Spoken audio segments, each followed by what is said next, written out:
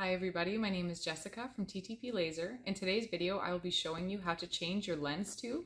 In order to do that, you will need your number 3 and number 4 Allen wrenches. You can go ahead and grab that and we'll get started.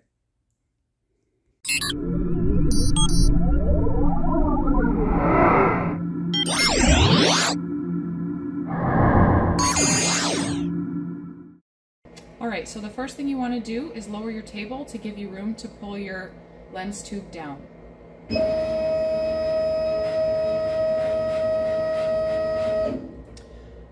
Second, you want to remove your air hose. Just push down on the blue ring and pull your air hose out.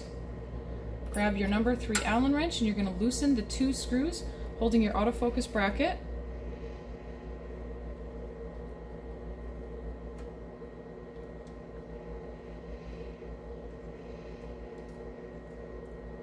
You do not want to loosen this screw as that is what's holding your autofocus pen in the correct position.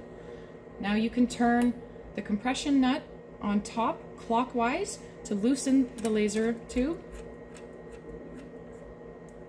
You can pull it down where we can now safely move the autofocus pen out of the way so that you can access your number 4 Allen nut so that you can take off the sensor for your fire alarm.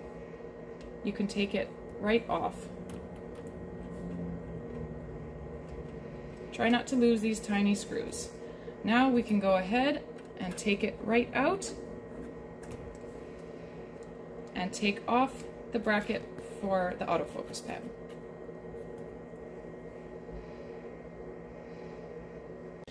Now with your tube out, we can go ahead and insert your next lens size. So the first thing we want to do is put your bracket back on for your autofocus. We will not be tightening this just yet.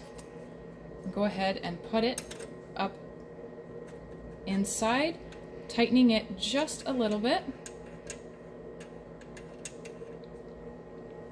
Now, depending on which tube you have, you may have an extra screw.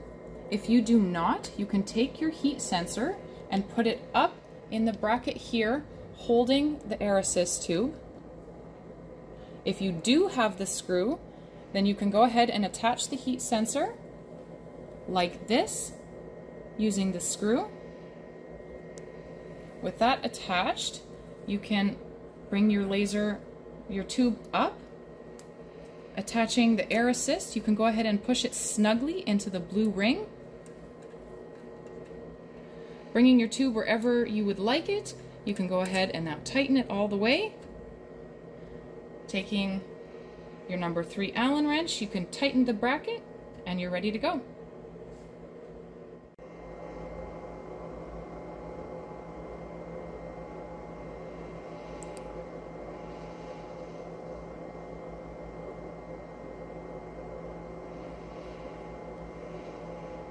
Thanks everyone for watching. Don't forget to like and subscribe to our TTP Laser Canada YouTube channel for more tutorial videos to come. See you next time.